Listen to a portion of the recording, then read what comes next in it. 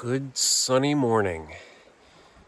Today is day 16 of my southbound part of the Thru hike.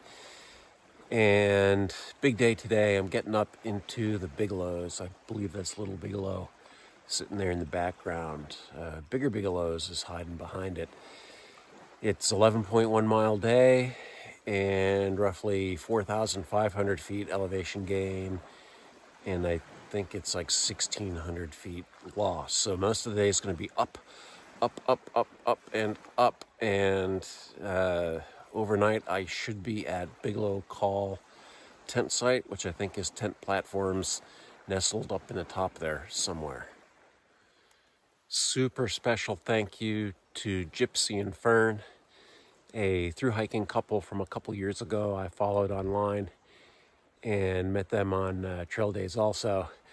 They offered their cabin up last night to me as Trail Magic, so I stayed the night with them. Thank you so much. It was wonderful being in a warm, dry place overnight. Super appreciate it.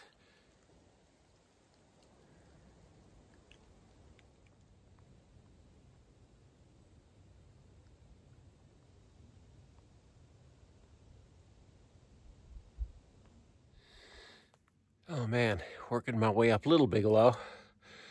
Not so little. It's been pleasant, but it's just up and up and up. Good views are starting to pop out, and it's a wonderful day.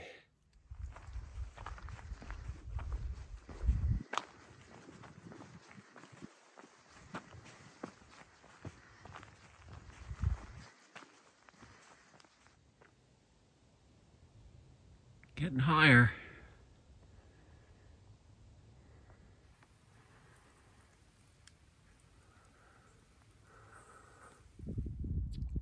All right, I think those two peaks over there behind me, I think right in between them is my home for the night. So I got to get from here to there. It's like 12:30. So I got like 4 hours to get there. I should be able to do that.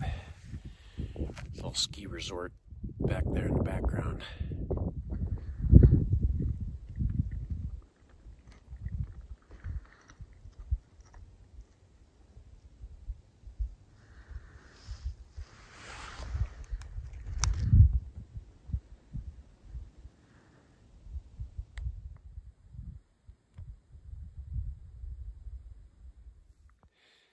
Hey, look at that, Little Bigelow Mountain.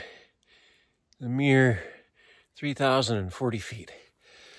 So in here, in between the Bigelows, the trail's been kind of nice. It goes up and down, up and down, up and down. There's some chunky rocks, so you got your chunky monkey going on, but they're kind of few and far between, so it's been pretty good. I got to get down this so quick I can get down. I want to get some water before I go up, what is it, Avery Peak, Bigelow Avery, before I get to the tent site, because the water at the tent site, it seems to be unreliable, and I don't want to be caught without, so I'm going to carry some. Whoa, OMG, this is the trail, cool. Don't want to go off that. Where do it go? Stand away from the edge. Oh, it goes way down there. Alright, maybe I'll go over this way. Yeah, that's a ticket. Why does it keep looking bigger? It's not getting any smaller.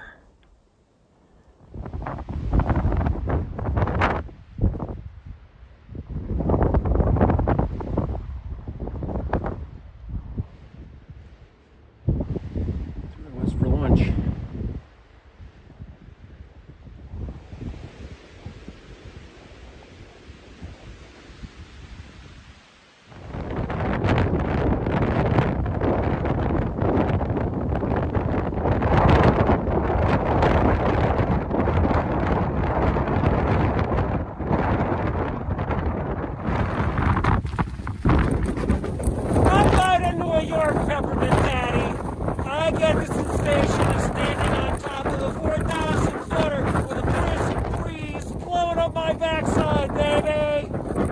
Oh God, it's cold. This sucks. Woo! Okay, maybe I'm down to the campsite. Yeah, gotta look out for the ice. There's ice. It's slippery up here. All right, end of the day. Let's see, 11.5 miles, and they were super hard miles. Got here way later than I thought I was, although I missed the sunset. The evening moonrise over the rivers and lakes looked really cool. And the wind piped up, so it was a little bit sloppy there at the end. Coming down to the tent sites was a little sketchy. It was some bouldering, and there was a little bit of rime ice going on those, as well as just some frozen puddles. Got down to the tent pads, and what did I learn? Let's see, a X-Mid.